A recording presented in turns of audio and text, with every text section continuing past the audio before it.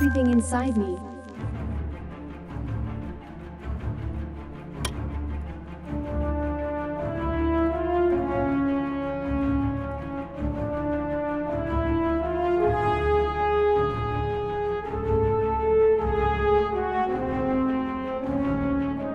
Most patriots agree that we're fighting something called globalism. But what is it? First and foremost, it is a British invention.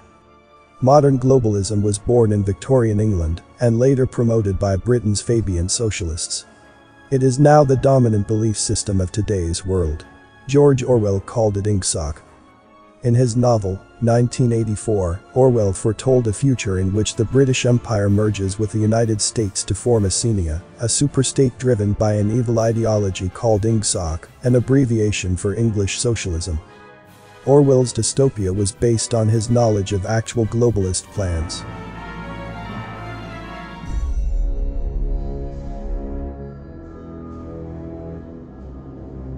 As British power expanded in the 19th century, global dominion seemed inevitable. Imperial administrators laid plans for a world united under British rule. The key to making it work was to join forces with the United States, just as Orwell described in his novel. Many Anglophiles in the US were more than eager to go along with this plan.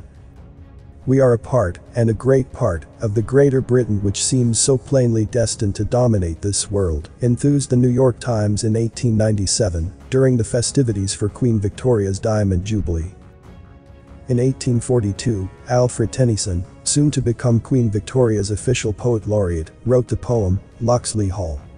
It envisioned a golden age of peace, under universal law, a parliament of man and a federation of the world. Tennyson's words foreshadowed the League of Nations and the UN. But Tennyson did not invent these concepts. He merely celebrated plans already underway among British elites. Generations of British globalists have cherished Tennyson's poem as if it were holy writ. Winston Churchill praised it in 1931 as the most wonderful of all modern prophecies. He called the League of Nations a fulfillment of Tennyson's vision. Before I continue the video, please give a like if you've learned something. And don't forget to subscribe and also click the notification bell too so you won't miss any update. And watch to the end to avoid misunderstanding. Thank you.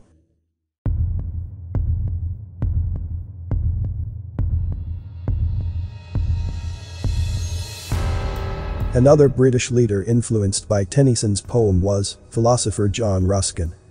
In his first lecture at Oxford in 1870, Ruskin electrified students by declaring, it was Britain's destiny to reign or die, to rule the world, or be ruled by others.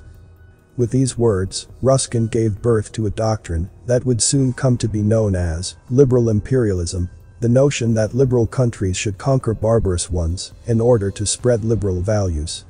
A better name would be socialist imperialism, as most of the people who promoted this concept were actually socialists. Ruskin called himself a communist before Marx had finished writing Das Kapital. In Ruskin's view, the British Empire was the perfect vehicle for spreading socialism. Ruskin's socialism was strangely mixed with elitism. He extolled the superiority of the northern races, by which he meant the Normans, Celts, and Anglo-Saxons, who built England. He saw the aristocracy, not the common people, as the embodiment of British virtue. Ruskin was also an occultist and, according to some biographers, a pedophile.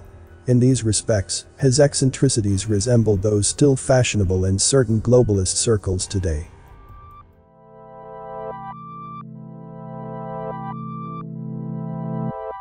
Ruskin's teachings inspired a generation of British statesmen. One of the most devoted Ruskinites was Cecil Rhodes, 1853 to 1902. As an undergraduate, Rhodes heard Ruskin's inaugural lecture and wrote out a copy of it, which he kept for the rest of his life. As a statesman, Rhodes aggressively promoted British expansion. The more of the world we inhabit, the better it is for the human race, he said. In his will, Rhodes left a fortune to promote British rule throughout the world, federation of all English-speaking countries, and the ultimate recovery of the United States of America as an integral part of the British Empire. All of this was supposed to lead to the foundation of so great a power as to hereafter render wars impossible and promote the best interests of humanity, Rhodes concluded in his will. Thus, world peace would be attained through British hegemony. By the 1890s, most British leaders agreed with Rhodes.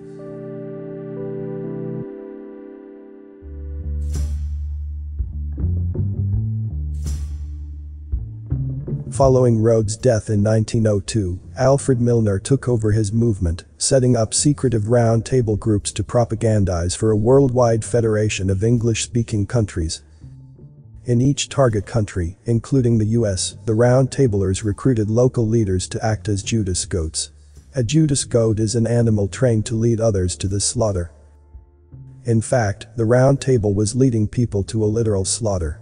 War with Germany was expected.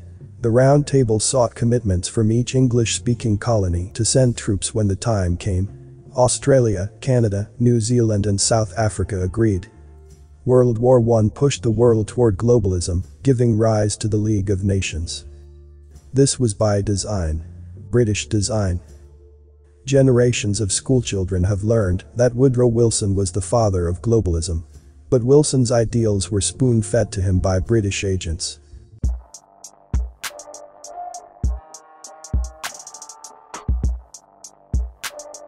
On August 14, 1914, only 10 days after England declared war, novelist H.G. Wells wrote an article headlined, "The War That Will End War." "This is now a war for peace," he declared. "It aims at a settlement that shall stop this sort of thing forever." Wells released a book version of The War That Will End War in October 1914. He wrote, "If liberals throughout the world will insist upon a world conference at the end of this conflict, they may set up a peace league that will control the world." Wells did not invent the idea of a peace league. He was simply promoting official British policy. Wells was a secret operative for Britain's War Propaganda Bureau, known as Wellington House.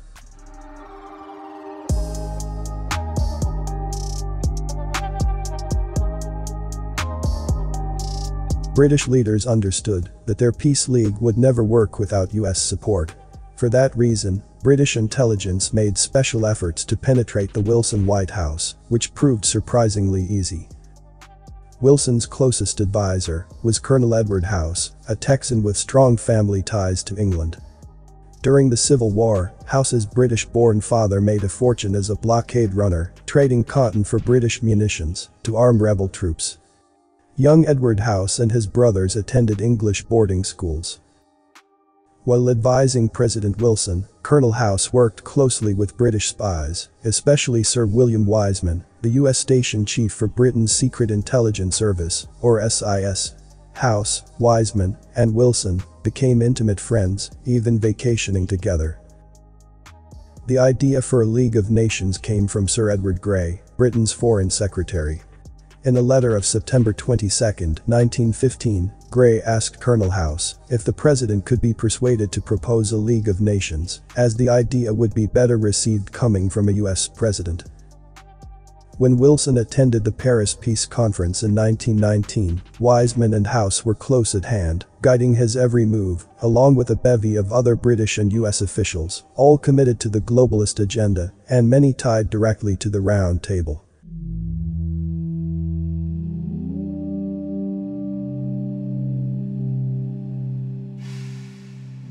Former SIS officer, John Bruce Lockhart, later called Wiseman the most successful agent of influence the British ever had. British historian H.A.P. Taylor wrote that Wiseman and House made the special relationship a reality. Many historians hold that the US-UK special relationship began only after World War II, with the creation of NATO and the UN. However, Taylor correctly notes that the seeds of the special relationship were planted earlier, at the Paris Peace Conference of 1919. In Paris, US and UK officials secretly agreed to coordinate policy so that both countries would act as one. Two think tanks were created to facilitate this, Chatham House, UK, and the Council on Foreign Relations, US. To the great distress of British globalists, the US Senate refused to join the League of Nations. It took another world war and the persuasive talents of Winston Churchill to finally draw the US into global government via NATO and the UN.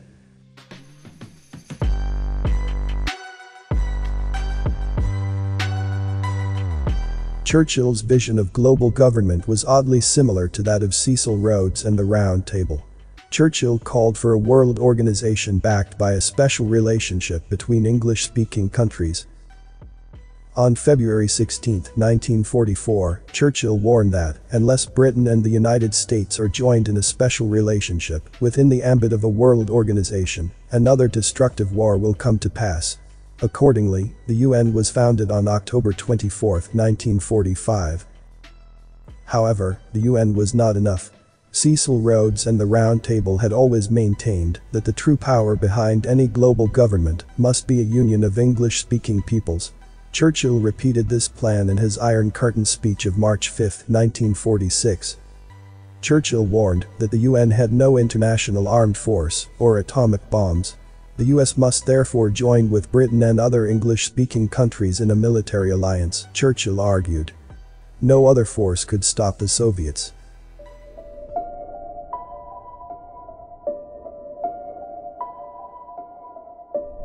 Churchill stated that world organization was useless without the fraternal association of the English-speaking peoples.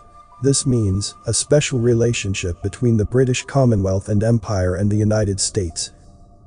Churchill's words led to the 1949 NATO Treaty and the Five Eyes Agreement, pooling intelligence efforts by the US, UK, Canada, Australia and New Zealand.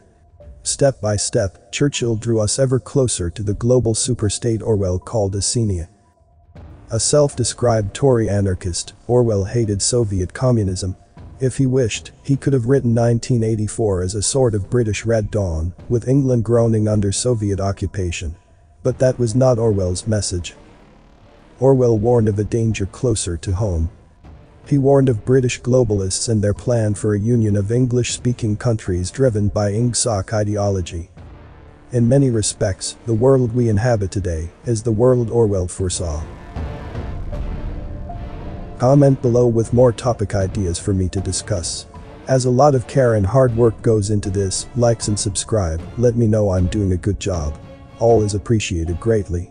You may not agree with everything from the content I post. Apply critical thinking and use discernment to come to your own conclusions regarding the content. Thanks for watching this video. This Everything Inside Me channel, see you on the next video. Stay safe and healthy.